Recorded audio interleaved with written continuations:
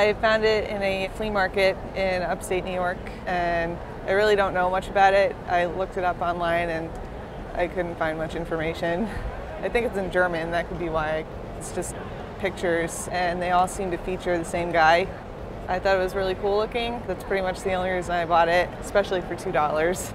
The book that you found at this flea market is called Das Werk by Frans Masereel. This is the 1928 first edition in German of Masereel's masterpiece.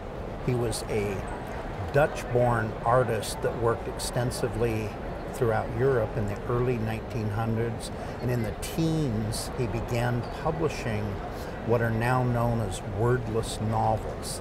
They're series of woodcuts that tell stories without any words. Really?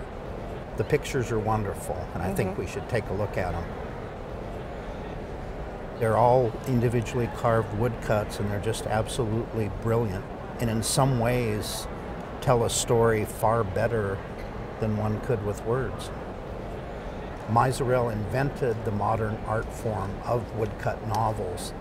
This is really the forerunner and the birth of the modern day graphic novel, like Art Spiegelman's Mouse.